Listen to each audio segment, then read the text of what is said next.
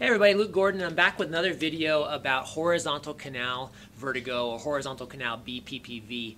And in this video, we're going to look at how to treat the vertigo. So if you saw the video before this one, I talked about how it's very tricky at times to diagnose horizontal canal vertigo versus posterior canal. So really that's the trickiest step, is the diagnosis process. So if you haven't seen that video yet, I'm going to link it up above this one here. Watch that one first, because this isn't going to make any sense if you don't know absolutely which side you're treating. So in that first video we talked about you got to look at geotropic or downbeating nystagmus versus ageotropic or apogeotropic, where it's going away from your eyes. I'll give you a quick recap of that before I talk about how to treat it, just so we're all speaking the same language. But again, if you're trying to self-treat or treat like a loved one, or if you're a therapist or a clinician who's trying to treat your clients, make sure you watch that other video first, because you've got to know which canal you're dealing with and whether or not you've got geotropic, which you can see back on the whiteboard, hopefully maybe,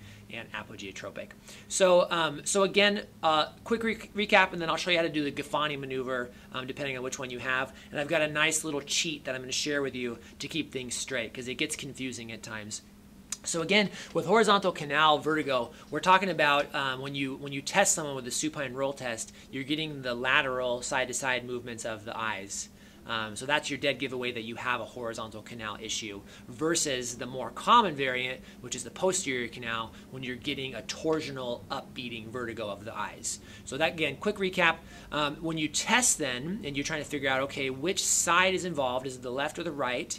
You're also trying to figure out, are the particles, the little crystals, are they free floating in the canal, or are they stuck to the cupula?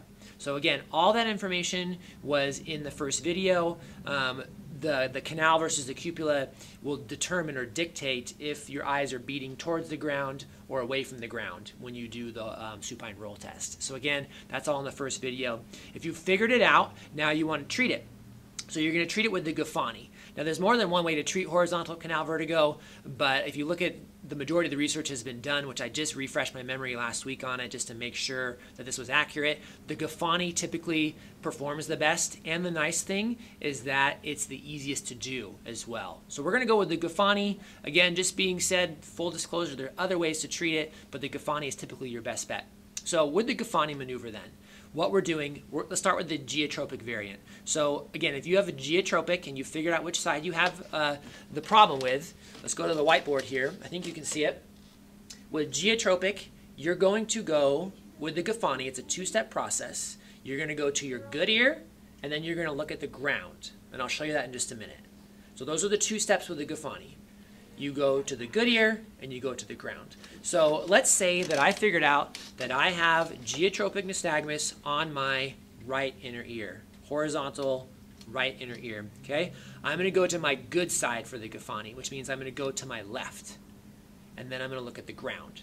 So the first position is you're going to have yourself or your client is going to go straight down to the side, and they're just going to go straight down, so just like this.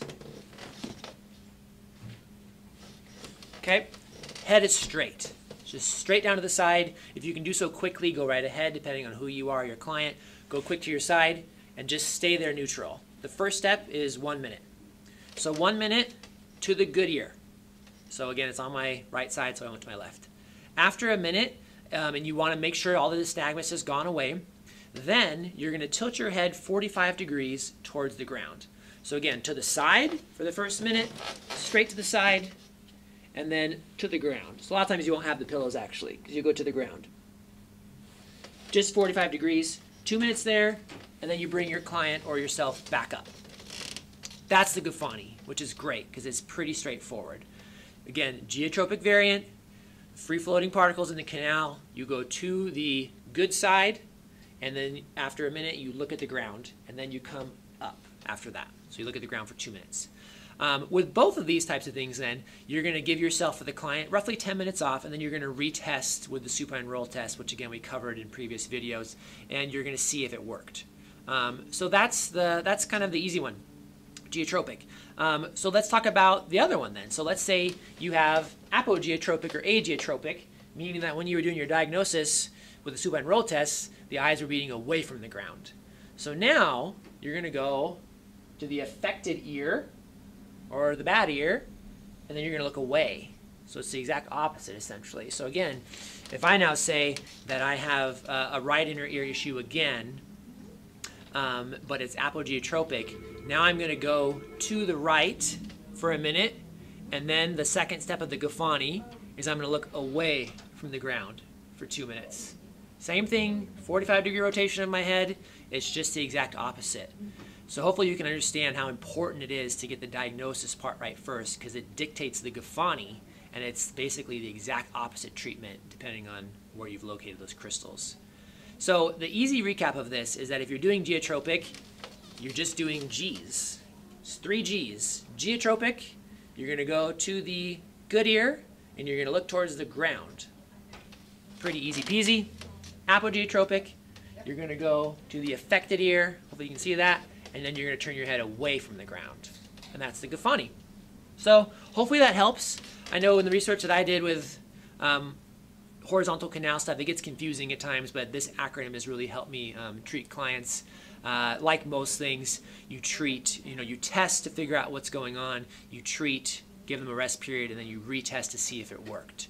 The only, I think, wrinkle I would throw in if you're treating, clients with vertigo is that with a posterior canal issue, posterior canal issues can turn into horizontal canal issues. So just always be aware of what the eyes are telling you. At times, in apogeotropic, you could treat a client for apogeotropic nystagmus with the Gufoni, and then when you retest them with the supine roll test, it could turn into geotropic. If that's the case, then treat them with the Gufoni just the way you treat geotropic. So always be testing, retesting, know what the tests are telling you, and then choose your appropriate treatment strategies from there. And with any luck, this will help with the horizontal canal variant, which can be tricky at times. So again, I hope the video made sense and helped you figure this out.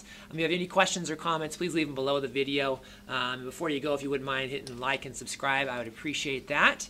And that's it for today. Thanks for watching.